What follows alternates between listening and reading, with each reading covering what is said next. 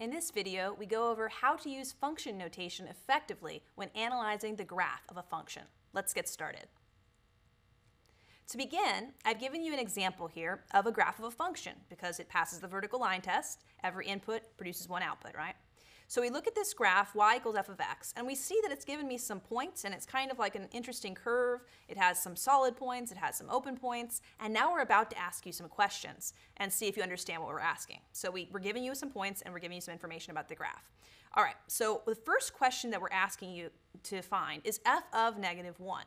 And you might be thinking, Professor, I have no idea what that means. You have not given me the equation. Therefore, I cannot give you the answer. And that would be an interesting response. However, it would be incorrect. You have enough information to answer this question. Why is that? Because what they've effectively told you by saying f of -1 is here is the input. And what is an input? It's an x value. So they've told you that when x is -1, your job is to find the output, f of x. Outputs are simply y values. So they're simply saying, when x is -1, when that's your input, what is your output y? Okay? So simply looking at the graph at -1 for an input of x, what is our output? And we look and see that there is a point there that was filled in, and that point said -1, 1, meaning we know the output is the y value of 1. So believe it or not, you had enough information to answer that question using function notation. You might also be thinking, Professor, why didn't you just say that? Well, we did, but you needed to get used to how to say that in function notation. So let's take a look at another one. Maybe you can try this one on your own. What does it mean for me to ask you to find f of 2, f parentheses 2? That's right, it's saying when the input x value is given to you as 2, what is the appropriate output y? So at x equals 2, you can go to your graph, and you say, okay, at this location, where is the graph? What is the output? The output looks like it's down at this point, and the output is the y value of -3. So if you said -3, you were right. Now, on the other hand, some of you may have been tempted to go over to the point on the far right of that picture, 5, 2, and say the answer was 5, right? But that would have been if I had asked you for the input, which gave you the output 2, right? That's a different question. And in that case, technically, there's a couple of different inputs that gave you the output of 2. If you look here carefully, there's another one over here somewhere. Okay, so let's take a look at the next question they ask you. They're asking, is f of 3 going to be positive or negative? What is that saying? Well, f of 3, again, is saying what is the output at the input x being positive 3. So when x is positive 3, let's go to our graph here. When x is positive 3, that would be this location here. Where is our function? Well, the function appears to have an output around here somewhere, down here, below the x-axis. We're not told exactly what that point is, but we are told where it is. It's below the x-axis, meaning our output is negative in that situation. So we can answer questions specifically if given information like the point itself, or we can ask you questions generally. Is this a negative or a positive output? That should be easy to tell. Finally, this question is a little bit tricky, so watch out. For which value or values of x would f of x be less than 0? What is that saying? Again, in English, can we think about what that's saying? For which values of x, so what inputs, give us outputs, f of x, which are below 0? Well, outputs, those are your y values. To have y values which are below 0 to be less than 0 means that they're negative y values. In other words, they are below the x-axis. So where is my graph below the x-axis? Let's take a look. It appears to be below the x-axis between the x value of 1 and the x value of 4. In other words, between 1 and 4. Now, could you write that in interval notation? X values between 1 and 4? Yeah, you could list the number 1, 4, but are you going to include 1 and 4 or not include 1 or 4? Well, let's think about that. It says strictly below the x-axis. So at 1 and at 4, are your outputs below the x-axis or are they on the x-axis? They're actually on it, aren't they? So I would say parentheses tells the reader that you're not actually including the number 1 or 4, you're just including the numbers between 1 and 4. That would give you outputs below the x-axis, negative outputs. So that's a little tricky for sure to get used to. Notice that if I had said instead, when are my outputs going to be greater than 0? That would have been in two separate regions, wouldn't it? that would have been in this space here between this x value of -1 and this x value of +1, and again to the right of 4, but less than 5, okay? So that would have been in two different regions where my graph is actually above the x-axis. And I could have used that union symbol to say here or here. Okay, I didn't ask you for it, but I want you to start thinking about it. What about x-intercepts and y-intercepts? Have they given us enough information to answer that question? Well, yeah, I think they have. For x-intercepts, that really means any time your output is on the x-axis. When is your output on the x-axis? Well, that would mean, to be on the x-axis, that your y value is 0. So we do see that happening at 1 and at x equals, let's see if I can move that, 4. So it looks like when x is 1 and when x is 4, those are your two x-intercepts. You could also write them as ordered pairs, the point 1, 0 and 4, 0, since the output of y there is 0. What about the y-intercept? Is there a y-intercept they've given me? Well, yeah, that's going to be any point on my trajectory which is on the y-axis. And if it's a function, I can only have one of those, because if it was in two places, it would fail the vertical line test. I do, in fact, see a y-intercept. That's at 0, 3, so it's the y value of 3. You could simply say y equals 3, or the point that would be 0, 3. X is 0 when y is 3. Finally, domain and range might be a little bit tricky for some of you. Domain, again, is a set of all inputs which are allowed. So what x values are allowed to be used and put into this function? Well, it looks like we start with the x value of -1, and we are allowed to continue using any x value until we get to the x value of 5. And at 5, notice that we have an open circle, which tells the reader that that is a boundary, but you're not including that point for existence. So the domain would have been -1 was closed, so that would be a bracket, until you get to the x value of 5 with a parenthesis, because you are not allowed to actually exist at the point 5, 2. Can you try range on your own? What y values are allowed to be reached as outputs? Yeah, the lowest y value I see is -3, right? That's this minimum value that I see down here. We'll talk more about minimums and maximums in future videos. So that minimum y value that I see as an output is -3. I do see a closed circle originally. If you remove all of my coloring on it, there was a closed circle there. So that would be a bracket. We're allowed to include -3 as my lowest y value. And now we look and we go above that and see if there's any breaks in the graph or if there's a place where we stop growing. So we notice that as we go to the left, there's no break in the graph. It goes all the way up to the y value of 3 and then back down to the y value of 1. And on the right, it goes all the way up to the y value of 2, but it doesn't actually include 2 itself there.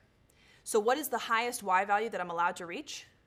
I'm allowed to reach the y value of 3, and I'm allowed to include it. Now, you might be thinking, what about that 2? I'm not allowed to include it. Well, notice that on the other side of the graph, you do in fact include that y value of 2, and even between 2 and 3, don't you? So you are allowed to include any y value between -3 and +3. They might be located at different places, but you do get reached. So that, again, will take some practice for sure, using interval notations and finding domain and range intercepts and function notation for a graph. We're going to practice these skills for the rest of our 2 examples. So if you need to pause and go over this one carefully, feel free. So let me clear that and go to my next page here. In example 1, it says, suppose we give you the equation. So instead of giving you the graph, I've given you the equation of the function. I've also provided the link to the Desmos graph in the notes if you want to check out visually what's going on. It says f of x equals -3x squared plus 5x, and it says to answer the following questions. Can you think about what kind of graph this would be without even looking at Desmos? It's a parabola, isn't it? In fact, it's a parabola opening down because the leading coefficient is negative. Okay, so it's a parabola opening down, and the first question they're asking you is kind of different. It says, can you tell me whether or not this point is on the trajectory, right? Is -1, 2 going to be on the trajectory? Well, how would you know that, right? If you're really a point on the graph, wouldn't that mean that if you input a number, you get that output? So let's take a look. If you input -1, do you get the output of 2? If you do, then that's a point on the trajectory, isn't it? So let's take a look at f of -1.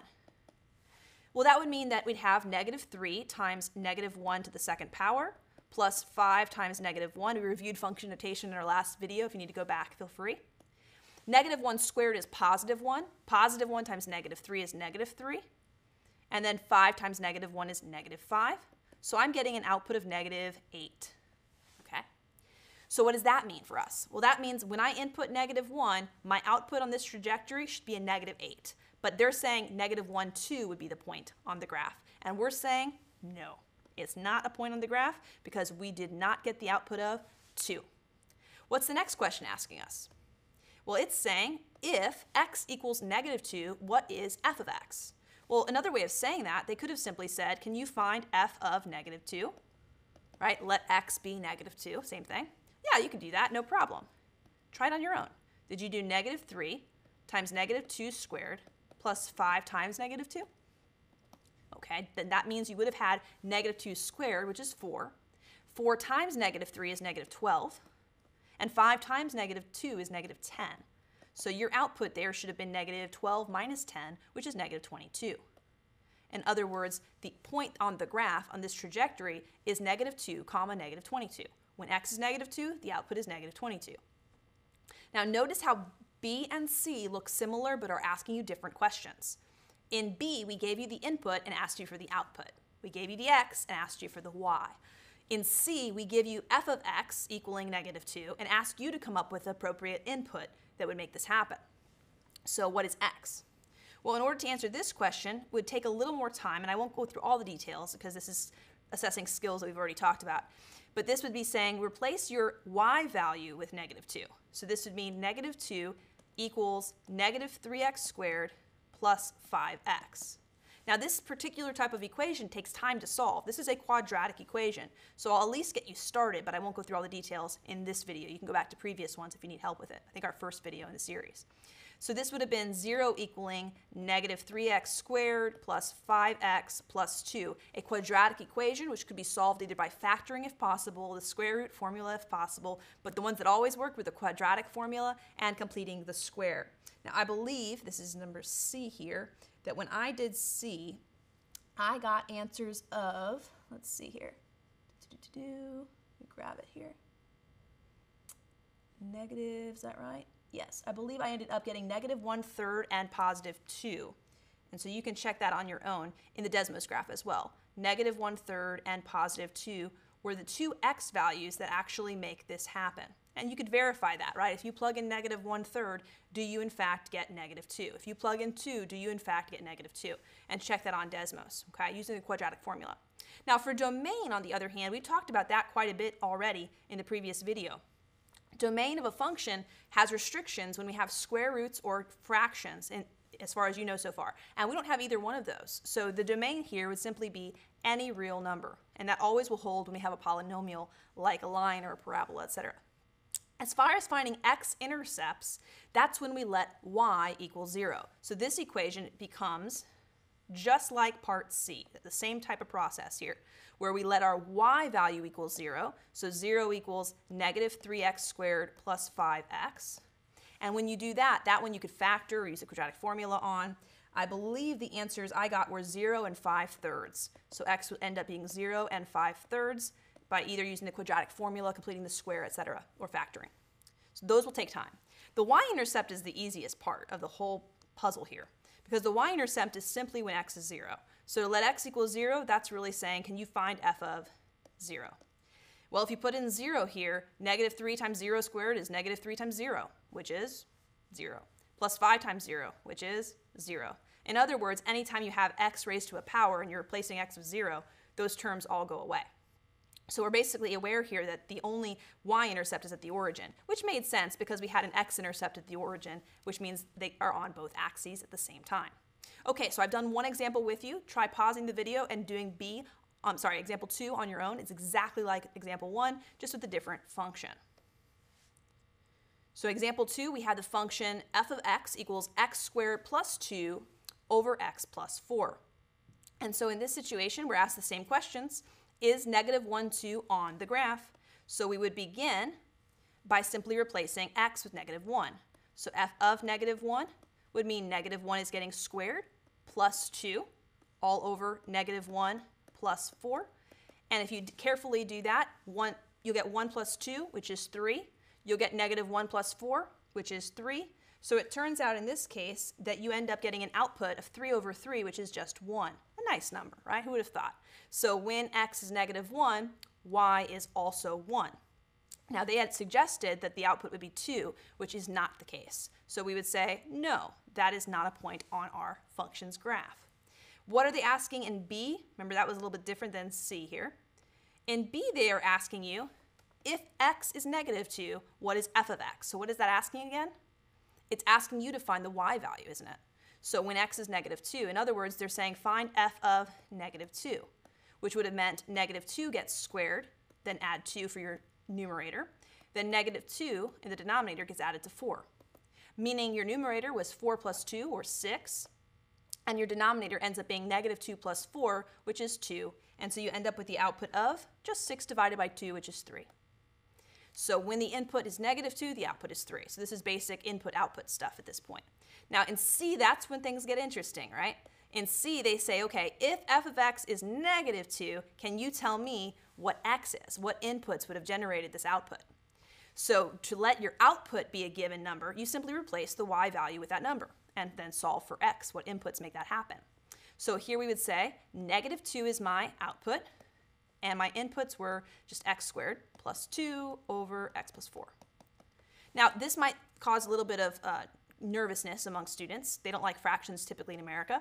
But this is a simple rational, we call it rational equation.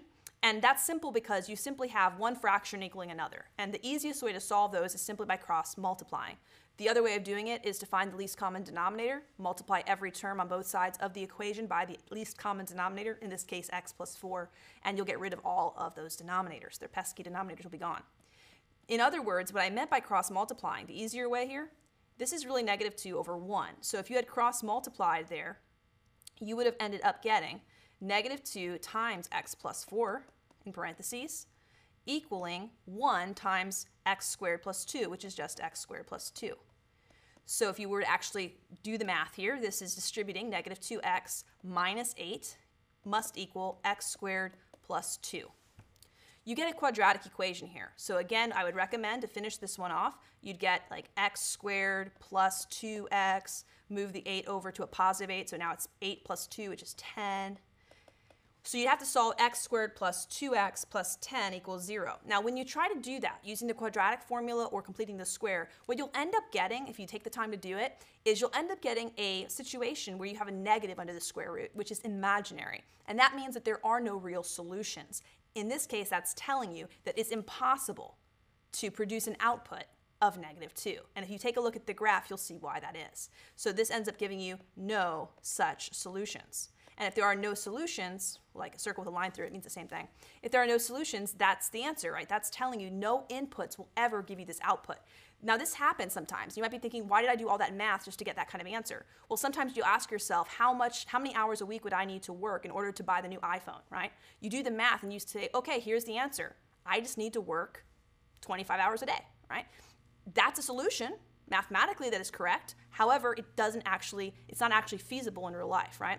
We only have 24 hours in a day. Similarly, there is a way to get an output of negative 2, but it would require you to break the laws of the universe. And so we're going to say, nope, that can't happen. Okay, there is no solution. Finally, the last 3 questions here are talking about domain and intercepts. Okay, domain was easy. We simply say, are there any restrictions on my domain? And how do we know if there are restrictions on the domain again? We look for fractions or square roots. There is a denominator here. And what did we know about domains for denominators, right? Denominators can't equal 0. So we would have said that x plus 4 cannot equal 0. How do I write that in interval notation? Do you remember? Well, that would really mean that x can't equal negative 4. And if you can't be a simple number, that means you can be anything to the left of it and anything to the right of it, but you can't be the number itself. In other words, did you say negative infinity until negative 4 parentheses, union negative 4 until infinity? If you did, well done. Okay, last couple questions, intercepts, here we go. For the intercepts again, x-intercepts, what did that mean for you? That meant your y values had to equal 0. So you would set your output equal to 0, and just like we did in part C, C and E are very similar because you're having to set the output equal to something. You're going to see if this is possible. So when you do that here, I'll come up here for this one, for the x-intercept conversation. Okay, when you do that here, you'd get that 0 is our output when we have an input of x, and we're squaring it, adding 2, and dividing by x plus 4. How did we solve a rational equation like that? we cross multiplied. So 0 times anything is 0, that's just 0. Can 0 ever equal 1 times x squared plus 2? Let's take a look. Can 0 equal x squared plus 2? Well, that would mean that x squared would have to equal a negative 2, wouldn't it? And can you ever square something and get a negative result? No. In fact, if you wanted to go through the process, you'd end up with the square root of a negative 2, which can't happen, right? So there are no x-intercepts. Again, check out the link in Desmos provided on the actual notes, and you'll see why this has no x-intercepts. Finally, the y-intercepts, the easiest thing on the whole slide. You probably wish we started with that. Y-intercepts happen when x is 0. So you're simply asked to find f of 0, which means in this case, take your input 0 and square it, add 2, and divide by 0, your input, plus 4. So you're simply replacing x with 0. This problem is very similar to A and B. You're replacing your input with a number. So 0 squared is 0. 0 plus 2 is 2. 0 plus 4 is 4. So your answer is 2/4, or really 1/2. So that is in fact a point on the graph. And it's a very funky graph, so I encourage you to check it out. Believe it or not, in a few videos, we're going to learn how to graph these ones ourselves. All right, so good luck practicing. I know we've done a lot the last couple videos, but if you practice and make yourself confident by practicing, you're going to become an expert at this stuff, making graphing a whole lot easier in the future. All right, I'll see you next time. And remember, math is not a spectator sport.